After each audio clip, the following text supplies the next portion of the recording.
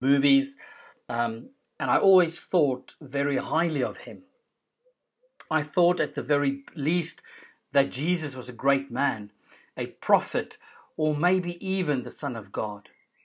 I wasn't really sure, but I had great admiration for him. You see, that is the way that a lot of people feel toward Jesus Christ. There are many people who have high regard for him. In fact, many of them fill churches every weekend. However, Jesus didn't say, admire me. He said, follow me. Nor did he say, follow my people. No, he said, follow me. We have all met people who claim to be Christians but turned out to be hypocrites. And probably the number one excuse people give for not going to church is there are too many hypocrites. Well, maybe our response needs to be, well, there's always room for one more, so come on in. Just because someone claims to be a Christian and messes up, falls short, or does something wrong, it doesn't necessarily mean that they're a hypocrite. It means they are human. And I'm not making excuses for anyone. I'm simply saying that even though followers of Jesus Christ will have moments when they do and say things they wish they hadn't done or hadn't said, when Jesus used the term hypocrite to describe the self-righteous people of his day, he used a word in the original Greek that meant actor.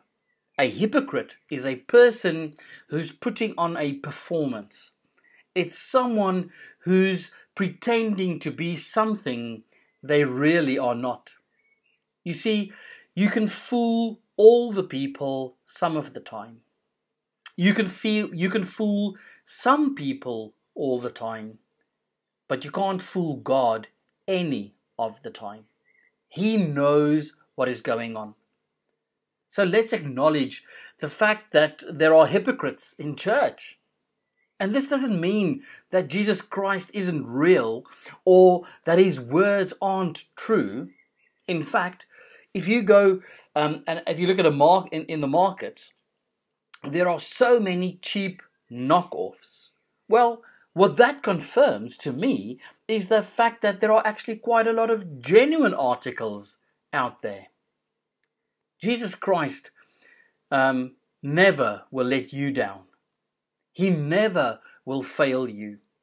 And I know this because Jesus said it. But I also know it from my own personal experiences. I've gone through my times of challenge and difficulty and even tragedy. And when I hear people say that they've lost their faith because of a crisis that they've been through, I sometimes wonder to myself, actually, if they've lost their faith, or is it a question that they may not have had the faith to begin with?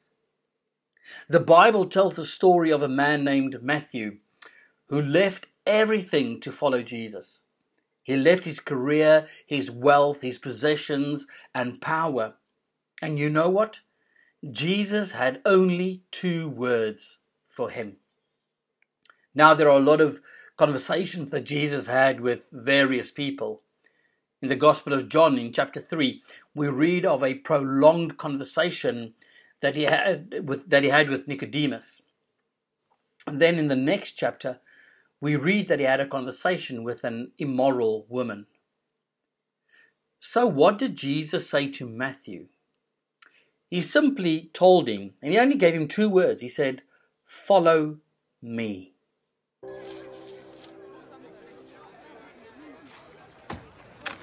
You see the Parthian foot races last night? Darius ran like a gazelle.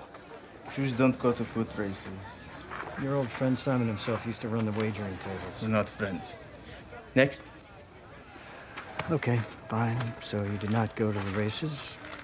You stay home? I went to see my mother. Ugh, that would put me out, too. She asked when you're going to give her grandchildren? She didn't ask. I thought your parents don't speak to you. I had questions I couldn't ask anyone else. The mother of a son with talent like yours should be proud. She's ashamed that I could use the talent that God gave. Must be nice to live in a world so simply We ordered. live in the same world, Matthew. Next. Besides, what else are you gonna do with a mind like yours?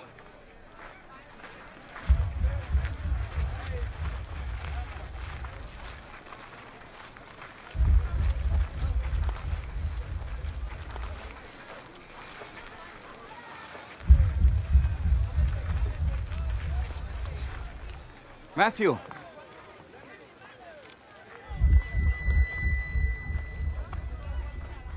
Matthew, son of Alphaeus!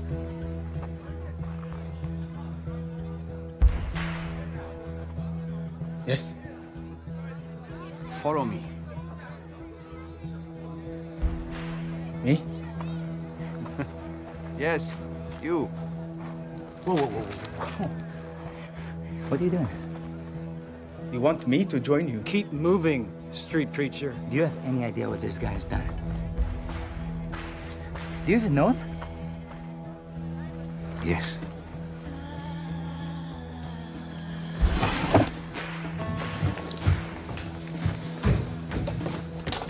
Listen, I said to... What are you doing? Where do you think you're going? Guys, let me go.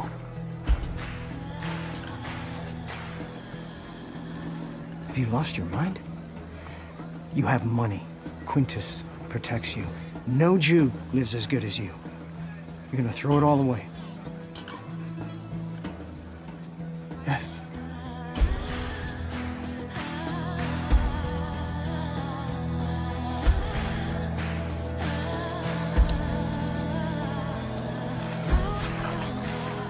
I don't get it.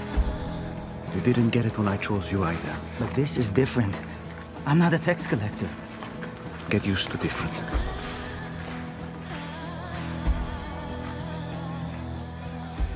I'm glad we passed by your booth today, Matthew. Yes. Shall we? We have a celebration to prepare for. You will regret this, Matthew. What's the tablet for? I grabbed it without thinking. You can put it back. No, keep it. You may yet find use for it. Where are we going? A dinner party. I'm not welcome at dinner parties. Well, that's not going to be a problem tonight. You're the host. What an amazing depiction. Right then and there, Matthew stood up from his table where he was sitting and followed Jesus. Then the Bible tells us, later Matthew invited Jesus and his disciples to his home as dinner guests, along with many tax collectors and other disreputable sinners. But when the Pharisees saw this, they asked the disciples, "Why does your teacher eat with such scum, such people that you did not want to mix with?" When Jesus heard this, he said, "Healthy people don't need a doctor. Sick people do." That is, that's one true fact. There are two places that I don't like to go. In a sense, it's to the doctor's office or maybe to the dentist. Why? Because we don't want to hear bad news. Go to the doctor and he says, "Well, you've got high blood pressure." "What do you mean I have high blood pressure?" "Well, every time I see you, doctor, my blood pressure goes up, so that is why I have high blood pressure."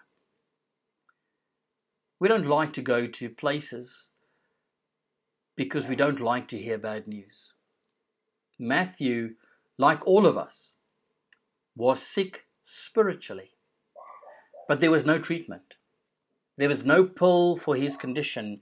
It was a condition that Matthew inherited, and ultimately it was fatal.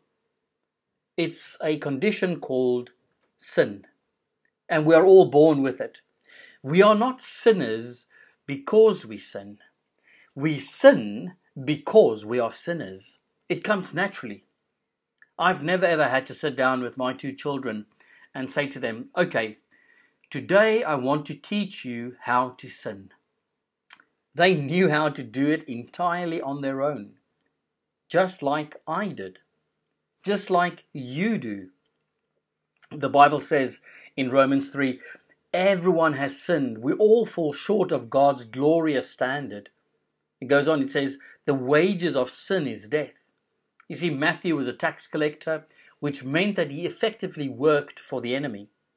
Rome was the occupying force in Israel at the time, and the tax collectors collected taxes for Rome, added more, and pocketed the surplus. Now, we don't know whether Matthew did this particular thing, but I can tell you one thing. Tax collectors were not popular people. They were barely above plankton on the food chain. And as a result, Matthew had no friends. Just a lot of people who wanted nothing to do with him. I don't know what drove Matthew to that lifestyle. But he had no doubt that was watching Jesus. A tax collector knew what was happening in town.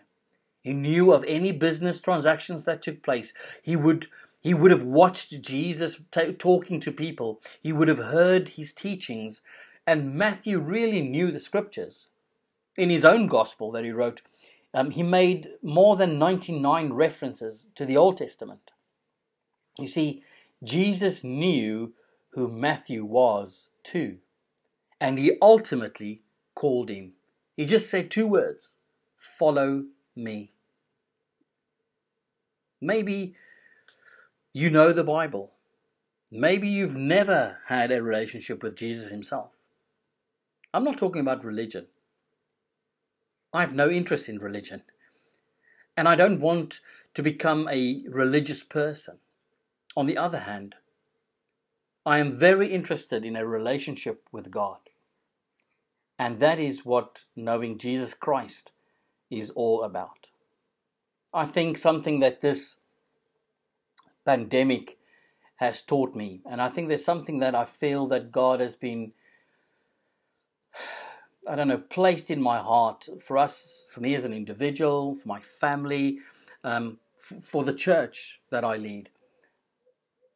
Maybe it's just coming back to the heart of it all. Just coming back to those simple words, but I know they are so loaded that they are not easy. The words, follow me. Instead of chasing to do this or to do that, or this is how God would want us to be, or this is what perfect church would look like, or this is actually, maybe it is time that we just simply get back to basics. Get back to following Jesus for who he is.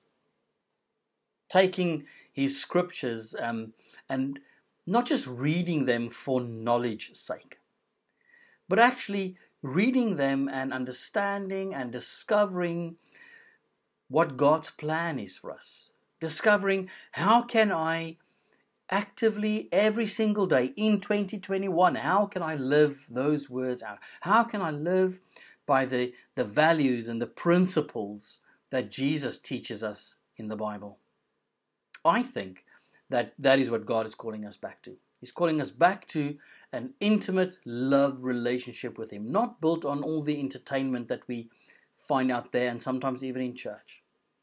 But actually, let's get back into a relationship with Jesus where we are his disciples, where we are his followers, where we listen to his teaching and we change and we adapt and our lives are transformed to being more like he was. That is ultimately the goal. The ultimate goal is that we would be more like Jesus. I know I can't be Jesus because he's the Son of God and I'm not. But we can certainly we can certainly try our very best just to live by those principles. Maybe it requires us just to kind of slow down and maybe have a slightly simpler approach, a more just different approach to what it means to be a follower of Jesus and not to be chased and chasing after everything like the world. Yes, we might be in this world, but we're not We're not from this world. We are not the same. Maybe you are watching this message this morning, you're thinking, wow, yeah, something is stirring in me, and those words, follow me. Maybe Jesus, through the Holy Spirit, is just nudging you, and it's just calling those words out to you this morning. If that is you, I want to invite you. I want to invite you to say your yes to Jesus. If that is you, pray the following prayer with me. Lord Jesus, thank you that you came to give your life for me. I acknowledge that I'm a sinner and that I fall short of how you have designed me to be. In this moment, I accept you as my Lord and my Savior. I welcome you, Holy Spirit, into my life, that you would guide me and lead me in the ways of Jesus. Amen. Hey, if you've prayed that prayer this morning, I want to say to you, welcome to the family. It is so great that you have said your yes to Jesus. Why don't you send us an email at prayer@brentwoodvineyard.org, and we'd love to engage with you. We'd love to share this with you. There's joy. There's a party being thrown in heaven because of your decision this morning. So, have an amazing, amazing week. And today is the start of a new day for you. And I want to bless you in Jesus' name. So until next time, have an amazing week. See you then.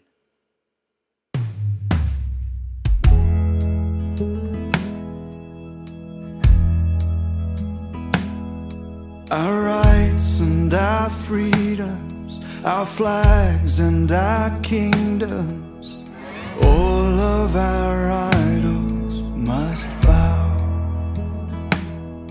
Our wars and our weapons, our worldly possessions, all of our idols must bow. You have our yes, let our lives confess and say, Jesus is Lord. We'll take up the cross, no matter the cost. We say, Jesus is Lord. He is Lord.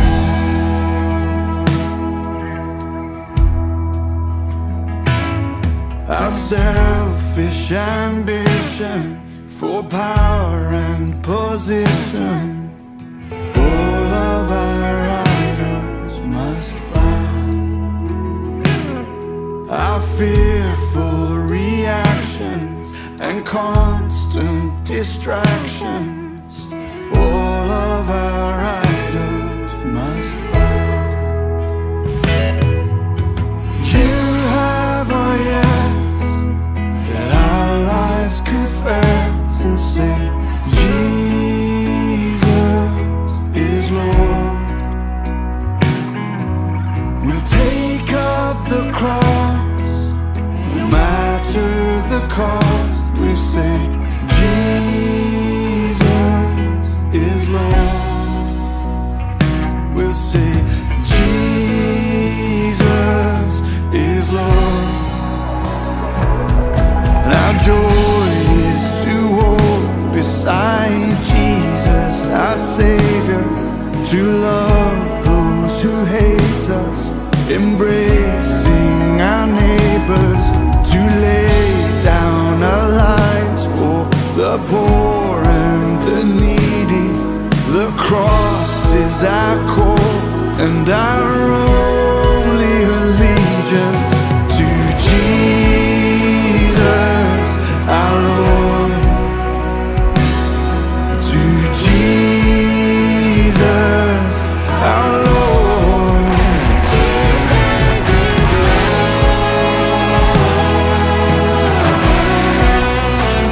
Jesus is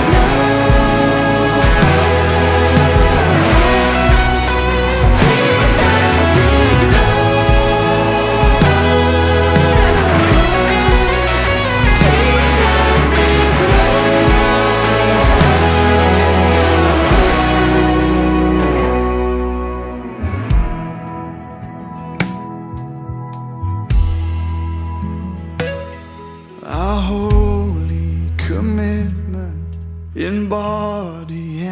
spirit to honor you, Jesus, as Lord.